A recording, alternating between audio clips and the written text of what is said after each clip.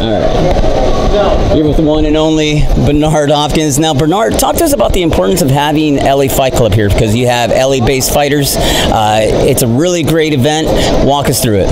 Well, first, I think it's exciting. I think it's also for the crowd that, for some reason or timing or work schedules, that they can't make the big fights, and now they get fights in a nice sort of close surrounding where it's comfortable. It's 2 or 3 levels, or at least 2 levels, and it's right on top of the fights. Right. You know, this reminds me of the Blue Horizon in LA. You know, we have the Blue Horizon in Philadelphia Tuesday night fights. I mean, it literally is scary because it looks just like the setup. So, you know, past that is having the fights that people want to see, and it's exciting. We're just seeing young versus, I could say, middle age, right, not old. And you've seen a 36, 37-year-old guy really put his all into it, and look, came out here with a draw. That's like a victory, yeah, against a guy that's not even 22 years old. When you have fights like this in LA, locally like this, not a big venue, not the Staples Center, not the Forum, but a venue where people can come and enjoy themselves and realize that they can see the next stars, right, the next champions in a venue like this, where they don't have to get a mortgage to come here or break the bank. You like that, right? Get a mortgage to come here. So, and the fights are good. And the place is packed. That's what we want to do at Golden Boy. I can't speak for everybody else. We hope they do the same. Right. So we want to continue to do this. I don't know if it's going to be monthly, but I know it's going to be more done than none, and that's positive. Do you have these connections with these young fighters that are looking for success, looking to become a champion, like yourself? It took some time to finally get recognized, Hall of Fame credentials as one of the best fighters to ever grace this planet of ours. Yes, I am the OG, the old godfather, to be able to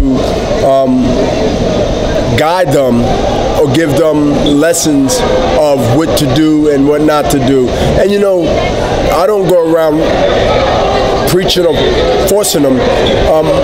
Majority of them ask questions, and it's my duty and definitely honor to give it to them. Right. Whether they from Golden Boy stable or anyone else stable, life skills, life answers, and life questions. Hey, if I have the knowledge to give it to them and I don't give it to them, I think that's more of a wrong than having knowledge and not give it when they ask for it. So yeah, I mean, but you know, our fighters are priority. Our fighters that's under our banner is my first priority, to be able to let them understand that if you want to be great, you got to dare to be great. And being a champion and being great is 2 different tasks, 2 different work ethics, and 2 different mindsets.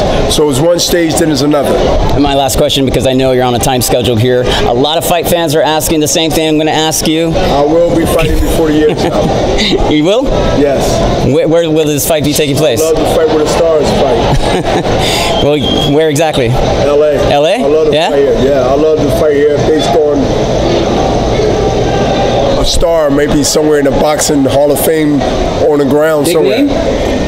A name that's respectful. Okay. Yeah. Looking forward to that. Yeah, because to go in there without someone that's a threat and don't have a name, to me is hasn't been me, and it won't be me at this late in the game. But I will fight before the year's out. People will know.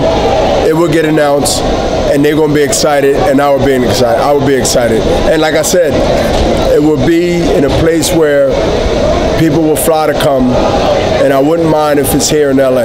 Bernard, if you can say in a few words, will Canelo versus Triple G take place next year in September? I hope it will. I hope it will, because I think the fans want to see it, and I want to see it. It's a fight that won't save boxing, but it will give it a lot more credibility of any suspicions that we can't make big fights until it's too late, and hopefully it won't be too late. Well, we look forward to Golden Boy Promotions putting together great fights as they always do. We look forward to your final fight, hopefully here in LA, so I get to see it, and Canelo versus Triple G. I like what you said. Final one. Thank you, Bernard.